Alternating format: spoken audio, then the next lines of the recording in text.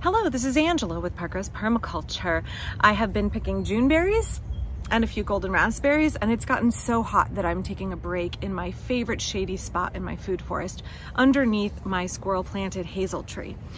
So while I'm kind of cooling down here for a few minutes, I thought that I would talk about a comic that makes the rounds that has really good intentions and a really important core message, but I take like one little issue with it, and I want to discuss it today. So this is a comic that kind of self-sufficiency groups, prepper groups, very progressive groups share, kind of anarchist groups, anybody who's criticizing the government and also interested in growing their own food and interested in sustainable agriculture has shared this comic. The cottagecore groups, it's everywhere. So I think that the artist is trying to communicate a really important message here, which is that we live in a system where those in power want to control our access to all kinds of resources and goods.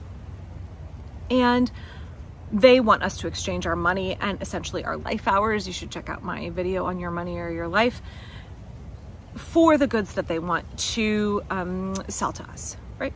So when we live in a world where corporations and perhaps government institutions and the haves want to control our access to resources,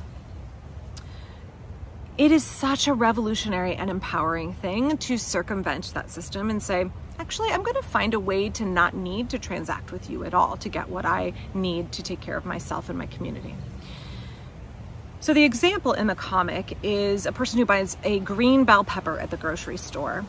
And instead of feeling like they are now caught in a system where the only place they can get bell peppers is by buying them at the grocery store, where they are produced by industrial agriculture and shipped long distances, I'm adding my own little commentary here when I say that, they are circumventing that altogether and saying, actually, I'm just going to save the seeds and grow my own peppers.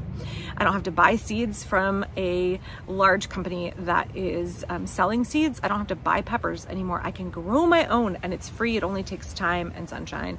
And I can then have my own harvest of peppers, and that is a revolutionary act. Gardening is revolutionary when it is a statement of, I am not going to participate in a deeply exploitive and flawed system. That's my take on the comic.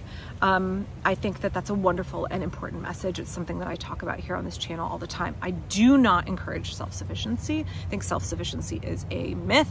I encourage community interdependence. When we have strong local communities, when our households are strong, when we have strong connections with our neighbors, when we work together as a local community to build resilience and use effective design principles to not only change the way we grow our food, but the way that we interact with each other and the way we structure our society, we can push toward resilience. That is a big threat to those in power right now who like the system and profit from it. They do not want change. So I think that's a great comic. I had a little critique. I actually commented on a post where this was shared because in permaculture, we strive for effective design. Not something that somebody just talks about on their YouTube channel or somebody shares on Instagram or somebody memes, but something that actually works in real life.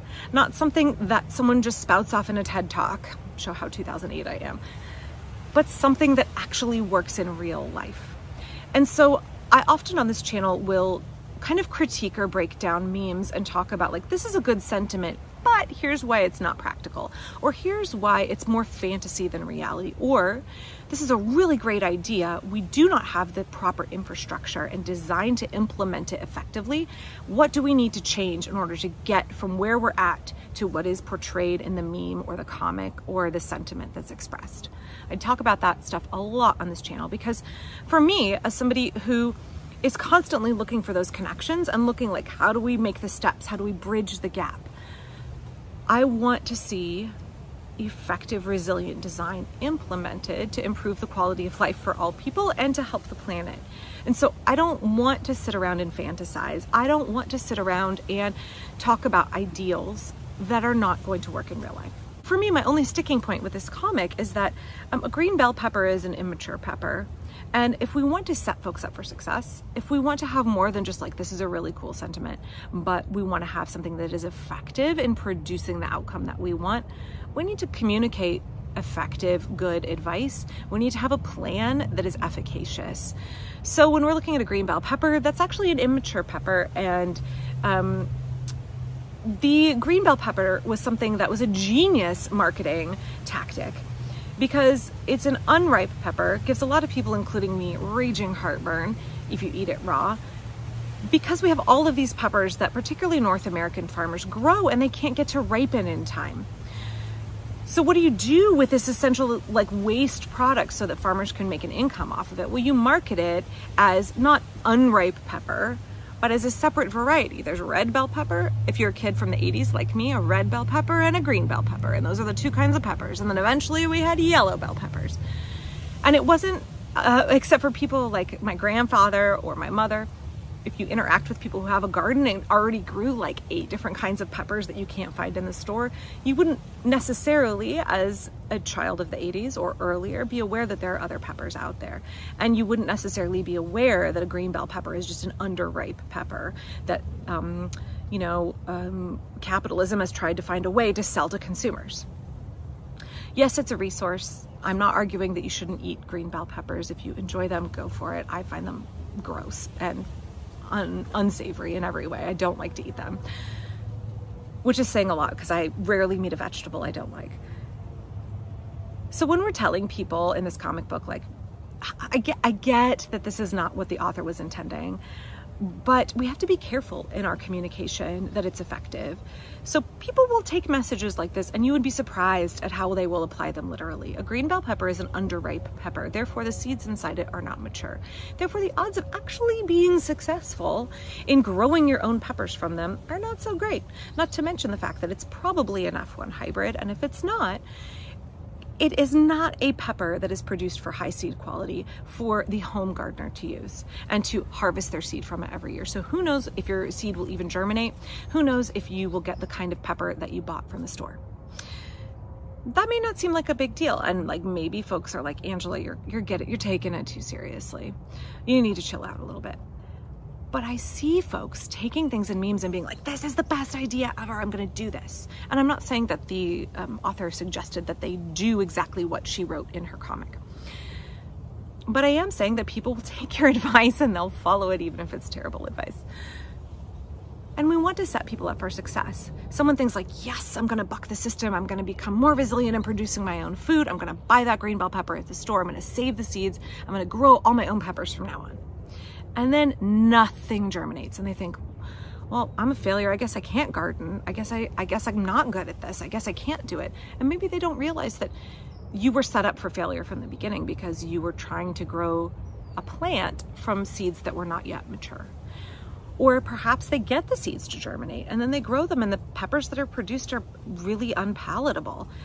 And they're like, well, this is terrible. I'm just going to go back to buying them from the store. So you need to create successful interactions, successful opportunities for folks to feel like they're doing well and that they can take the next step.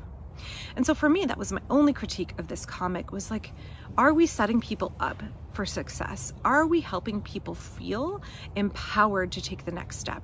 Or are we setting people up for an experiment where they're like, guess the system is the way it is and guess like I can't really buck it. I can't really work to change things because I failed on the first time out of the gate.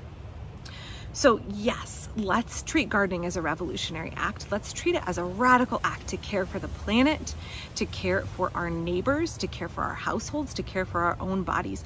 And let's communicate effective strategies for getting there in the first place.